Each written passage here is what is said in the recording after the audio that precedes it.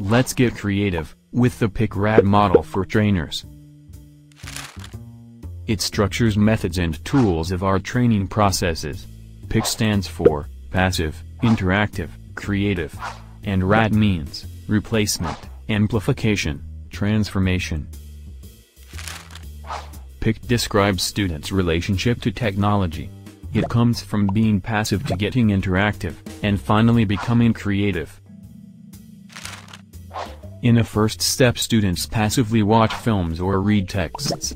Secondly, students are interacting with the technology, which means tests, games, collaboration. And finally, students create artifacts and solve problems applying technology.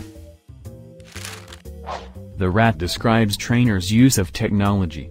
It comes from replacement of analog media, over amplification of the range of media, and finally to transformation of totally new results.